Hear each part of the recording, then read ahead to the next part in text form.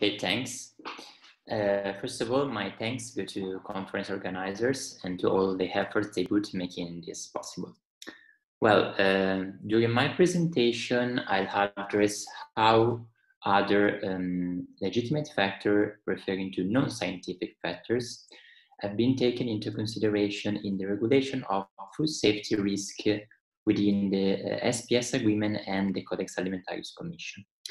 Moreover, at the end, I will also try to give you some additional reflections on any possible impacts of COVID-19 in this sense. So, since the 1970s, GATT started to develop a set of rules to distinguish legitimate from illegitimate restriction in global market in the domain of non-tariff barriers. In 1994, with the adoption of the Agreement on the Application of Sanitary and Phytosanitary Measures, rules on science and risk assessment, even in the area of food safety, came into play. So, according to the SPS agreement, the harmonization of food safety measures with standards can be done with the standards developed by the Codex Alimentarius Commission, which appear to be the best candidate to fill this role. In both cases, so both within the SPS agreement and both within the activities of the Codex Alimentarius Commission, the paramount for legitimacy is scientific knowledge, in the sense that it is considered as a sort of normative yardstick. Against this background, the issue of a sort of innovative approach on risk assessment has been raised. So the point here is to include the possibility that economic, social, environmental, or sustainability aspects came under the scope of trade rules and under the multilateral scientific consensus. So here I question if the legal and institutional framework of these two bodies and pieces of law are responsive to this emerging problem at stake. So Codex, which is a jointly international body created by FAO and by World WHO, started in 1995, so just 1 year after the adoption of the SPS agreement, to consider working on principles concerning the role of other legitimate factors. In 2001, Codex members adopted a decision on the criteria for the consideration of other factors, and which are the most important aspect of this decision. First of all, other legitimate factors can be related to both health protection, but even for fair trade practice. Second, risk manager should indicate how these factors affect the selection of risk management options. Then the separation between risk assessment and risk management should be respected. And the factors should be accepted only if they could be considered on a worldwide basis, while for regional basis, they can only be accepted if they are adopted for regional standards. Moreover, they should be clearly documented, including the rationale for their integration, and even on a case-by-case basis. The relevance of these factors should also be considered in relation to possible impacts for developing countries. And last but not least is the fact that the only factor which has been properly identified as a proper other legitimate factor for risk regulation is economic interest, which in every case should be substantiated with data. So more than other legitimate factors, in this sense, we can state that these are sort of rules that can be followed in order to identify which are any other possible legitimate factors for risk regulation. And states were aware of the fact that in the Codex context, risk analysis has to be considered more as a health issue with trade implication and not as a trade issues with health implications.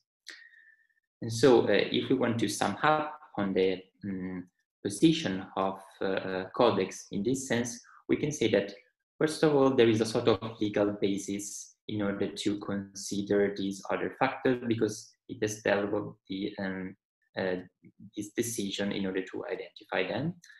But then from an institutional point of view, if we look at the mandate of Codex, it basically has to adopt international standards, guidelines, or recommendation with the aim to protect consumer health and with the aim of fair trade, and thus it is not properly under its scope to consider this other legitimate factor. And last, if we look at how the adoption of international standards concretely is practiced within the COSEC, we can say that standards are basically adopted in its subsidiary bodies where the main actors are just scientific experts. Then if we look at the WTO framework, first of all, in the text of the SPS agreement, there is no reference to risk management, but only to risk assessment. It's a very debated issue, both by academics, practitioners, and so on. And if we look at the text of the agreement, we can say that in Article 5, which is the one devoted to risk assessment, in paragraph 3, there is only reference to relevant economic factors. And the same provision is also contained in the Annex A, where within a definition of risk assessment, there is just reference to economic consequences.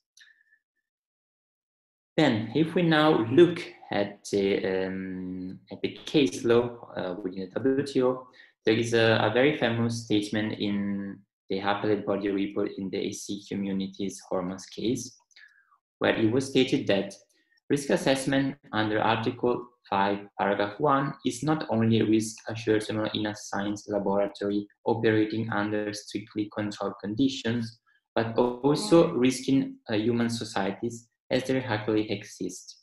The actual potential for adverse effects on human health in the real world where people live and work and die. So why here we have a specific reference to the fact that risk assessment should not be considered as a sort of isolated framework. At the same time, we have not a proper reference of what are those specific legitimate factors and in which way we can use them. By the way, there were other two important cases which related to this aspect, and which are namely Russia pigs and also Japan apples, but in this case, no proper guidance on these aspects were developed. An important point which can be useful to identify other relevant factors has been developed within the activities of the SPS committee, which in 2000 adopted guidelines to further the practical implication and implementation of Article 5.5. And in this sense, there was a specific reference to traditional food, which may imply the acceptance of a lower level of protection. So in this sense, we can probably consider that both cultural and religious aspects that can be related to food can be taken into consideration when risk manager or more properly risk assessment is developed.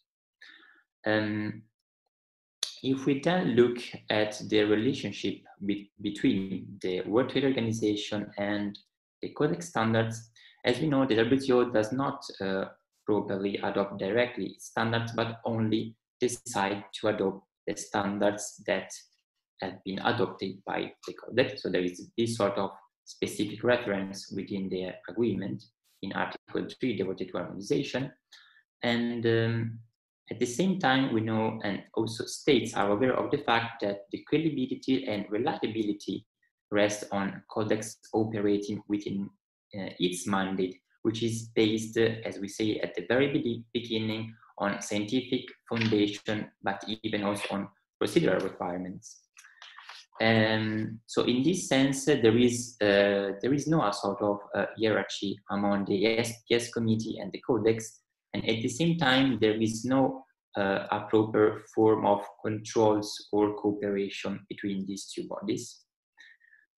And so at the end, the SPS committee should not attempt to influence the procedures or decisions of the adoption of international standards by making reference to any possible other relevant international factors in the development of risk assessment.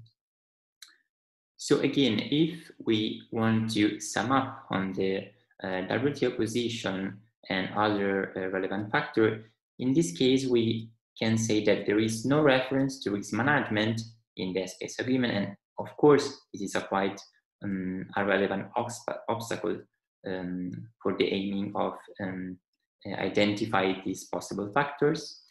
Moreover, there is only reference only to economic aspects, while no social, environmental, sustainability factors are considered in the text of the agreement.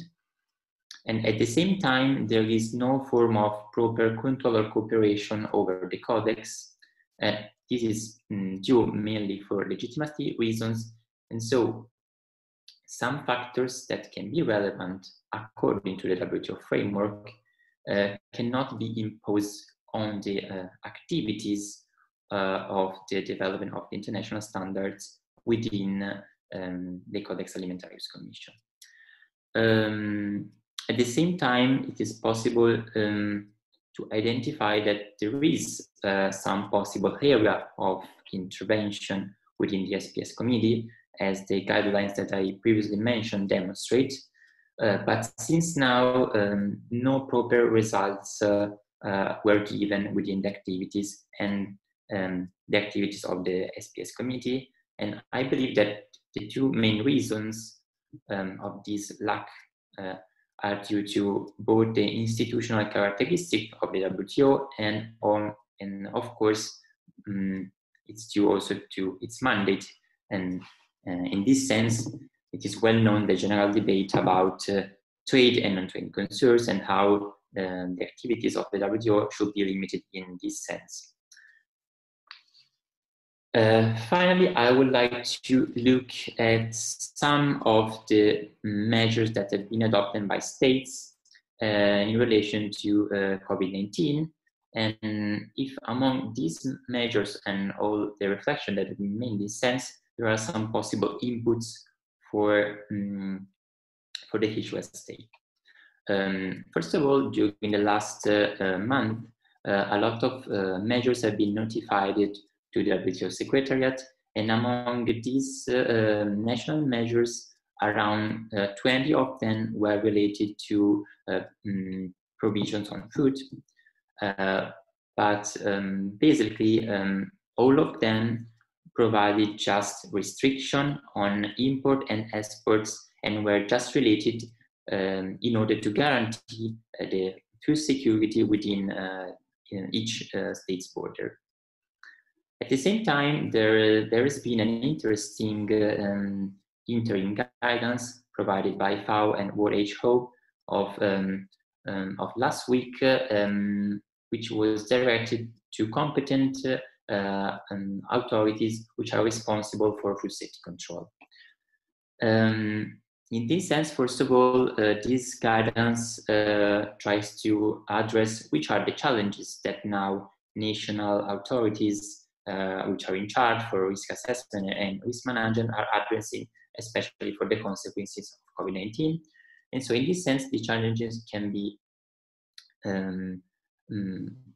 related to basically the reduced capacity to maintain the fully functioning of food safety inspection program, to the reduced capacity of testing in food laboratories, to the increased risk to guarantee the supply chain, of course, in this sense, all of the risks related to food security, and finally, the need to respond to an increasing number of questions from ministries for food industry, but even consumers and media. In order to tackle this challenge, the measures that have been suggested by this guidance are basically in two different directions.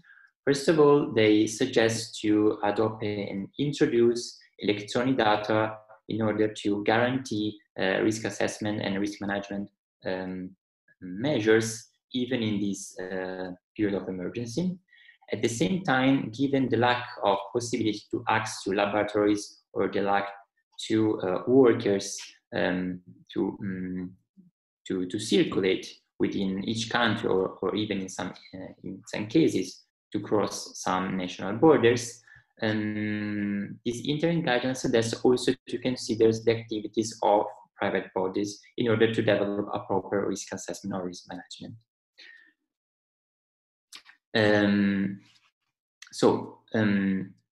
Generally, the kind of measures that have been adopted both at national but even at international level suggest that science and scientific experts are have a sort of leading role in this particular period of emergency. But at the same time, there is also a call for a prompt and decisive reply of political actors, and more generally, we can say that public actors are again at the center of the public debate, even in international arena. If we now try to pinpoint which could be the possible impacts of COVID-19 in the efforts to try to identify other relevant factors for a proper assessment of risk measures, we can say that a lot of public fears that arise in different countries cannot be considered as a sort of other factors that legitimate the adoption of a risk assessment measure, in the sense that, for example, there has been a call in the European Union not to legitimate the request for COVID-free labeling, because in some countries like Greece and other East European countries, there was a request from some importers to guarantee that these products can be considered as COVID-free, but that all of the measures and all of the statements that have already been explained before me demonstrates that food cannot be considered as a possible transmitter of disease. All of these measures that have been required cannot be considered legitimate, and I would say not under the WHO framework, but at the same time not under the Codex Alimentarius Commission.